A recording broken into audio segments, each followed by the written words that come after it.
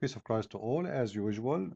As you know, that's what we do in here. We expose the liars and we corner them. So let us corner the one who called himself Zakir Naik. And by the way, if there's any Muslim, I posted a video before changing him to debate me. The coward, he backed down, he stepped down, he did not dare to do it.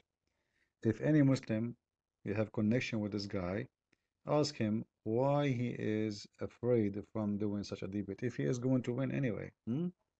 Uh, they try to impress you that they memorize things. Memorizing doesn't mean you understand it, and doesn't mean that you can really give answers. And this is the proof.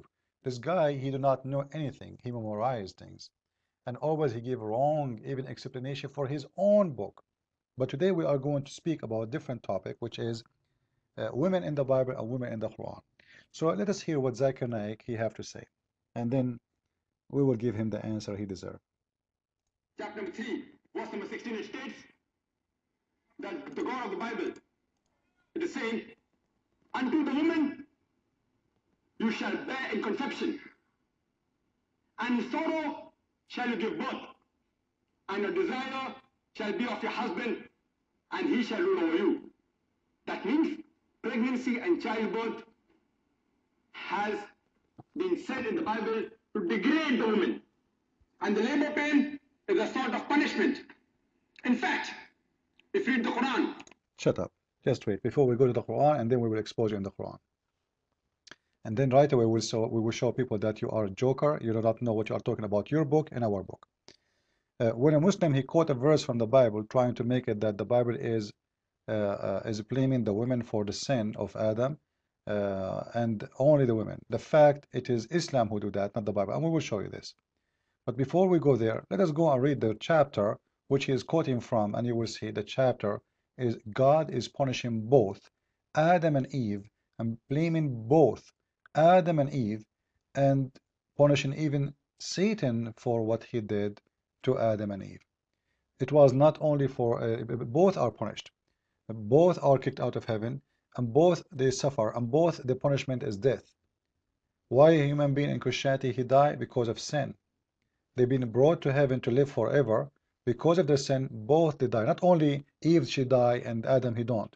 So the woman she is going to give birth, according to Zakir Naik, that this was a punishment for Adam for Eve. But why you don't read the verse after? Why you don't read the verse after? Because it's very clear that the Bible, the God of the Bible, is punishing both, and he is treating them equally actually, because both they are going to suffer, each one in different way, based in their nature. And not only that, the God of the Quran himself, he blamed Eve for the sin of Adam. When the God of the Bible, he don't. It is Adam who blamed Eve. But God did not agree that she is the fault, and the punishment, he punished Adam. He did not punish Eve and says, oh, you are the reason, so he is guilty. He's not guilty. He is your victim. He punished them both, which means both of you are guilty, and you have no excuse, Adam, for saying, oh, I listened to my wife because she did that. And now we will play for you what the verse in the Bible is saying, and then we will show you what the Quran is saying about this story. And then you will see that this guy is an idiot. He's a joker. He's a businessman trying to make money. You know, I can imagine Zakir Naik when he was young. I think he used to carry bags in the street. He have no jobs. He have nothing to do, and he found that this is the best business to make money to fool those Muslims. And the proof is how you can teach when you yourself don't have knowledge about our book, about your book, and we will prove it. Let us go. And he said, who told thee that thou wast naked? Hast thou eaten of the tree whereof I commanded thee that thou shouldest not eat?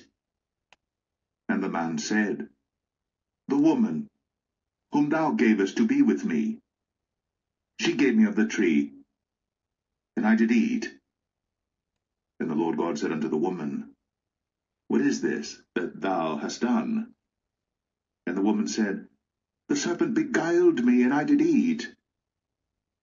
And the Lord God said unto the serpent, because thou hast done this, thou art cursed above all cattle, and above every beast of the field. Upon thy belly shalt thou go, and dust shalt thou eat all the days of thy life.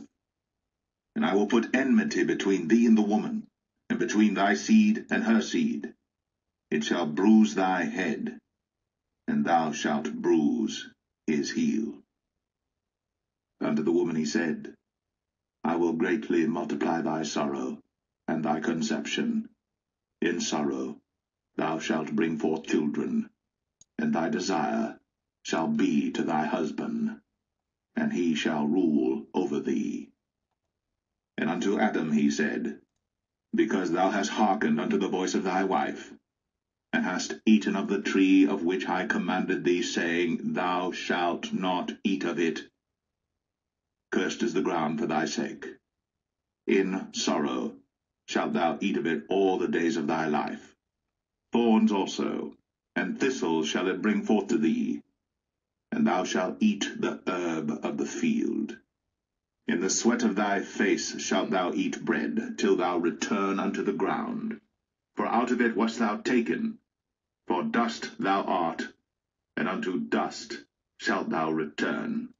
So it's very obvious that this guy, he was lying. The Bible speak about both of them to be guilty, and both of them to be punished, and both of them they are going to suffer death, and each one of them is going to have a duty. You women, you are going to give birth, and you will suffer with your birth, and you, Adam, you are going to suffer feeding those children. You will eat the dirt. Your face will go down in the mud. You are going to live in sorrow. So the sorrow was not only for the women, the sorrow was for Adam too. He is going to suffer big time for agreeing to eat from. So both they got punished, and there is nowhere it says that you are more sin more than him, or you are a victim and she is the guilty. Both are guilty, both are punished, both are suffered, both they got through the same thing. Now, someone might say, okay, but God, He made the women get pregnant. Well, I believe that the story in here, uh, it's not really just about women getting pregnant, because all of us we know that the creation of the women was from the beginning to be a woman, and the woman was created in a certain way which able her to give birth. But what the punishment in here, that you will suffer. The punishment is to suffer, not about to be pregnant. Because if a woman get pregnant and there is no suffering in here, what a big deal, you know. But in here, the punishment is you will be suffering, not about. So the question is, do both suffer, or only one person suffer? If we read together, you will see that both they are going to live in sorrow, both are going to be perished by death, both are going to face sickness and illness, and actually the man, he is the one who have to support the women. So the woman, she became like a duty on him. It's not for her benefit. It was for like a reward for her too. It was a punishment for Adam in the same time, which means she was not rewarded to be the man have to provide her. It was a punishment for both, that the man is the one is going to be in charge to feed her, to take care of her. This is your wife, and you are in charge, and I left you in charge. And look what you did. You could not stay with the truth. You could not follow my orders. And your excuse is, my wife, she told me. So I want to show you that this is not an excuse. So both of you are going to be punished. And both they punished. Now I want to show you the same story exactly exists in the Muslim books. And let me start with the same exact story from the book of Al-Qurtubi. This is the official government website of the Kingdom of Saudi Arabia, as always we use. And this is the interpretation of chapter 2, verse number 35. We will go to explanation of Al-Qurtubi, and we will find this surprise. According to Muhammad, reported by Ibn al-Musayyab, from who? All the stories coming from Muhammad, that Adam he ate the apple after Eve, she made him drink wine. Here we go, the fantasy of Islam now. You know, there's wine and khamr, and there's Pepsi, and there's 7-Up, and there's beer. So she made him drink wine. So after he became a drunk, and when he was unaware, she made him eat the fruit. What we see in here, Eve is not only doing what Satan is doing, she is being evil. She decided to drunk her husband, according to the story in Islam, and she make him a drink until he loses his mind, so she will make him do what she want. And you know what? Just to show you, I'm not making things up. I'm going to copy and take it to Google and paste and translate it in front of you. This is Google translation in front of you. Here we go, Arabic to English. But after Adam ate, the translation here wrong, Eve gave him wine and made him drunk until he lost his mind. So he just told us that the Islamic religion don't blame Eve for the sin of Adam, when the fact is the opposite. And let me show you more strong proof. And if we continue reading in the same page, in the same interpretation of the Quran, coming from their prophet, because where the scholars of Islam get their knowledge from, it's from their prophet. Nobody have knowledge of Islam except Muhammad. He is the first teacher. They are saying here, the snake was cursed, and this is why Allah, He made the legs of the snake go inside her belly, which means she will suffer the snake when she cannot walk with her legs no more, because Allah made the legs go inside, according to the story. And He made the enmity between Adam and the snake, and this is why He ordered Adam to kill the snake. Well, isn't this what the Bible was saying a second ago? That there's enmity between you and the snake, and you kill the snake, and she kill you? And look what He continues saying. And this is not my words, remember, in here. I'm not making words from my own. And then Allah, He said to Eve, because you made the tree bleed, because you made the tree bleed, I will make you bleed. For this reason, you will bleed too every month, and you are going to give birth, and you get and you get pregnant, which you hate, which means a punishment, and you die many times.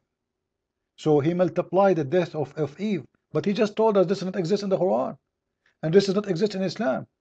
And you know what? I will take the text as it is in front of your eyes, and I will copy it, and I will take it to Google Translation, and you read with me what the Google Translation is saying. Here we go. Copy.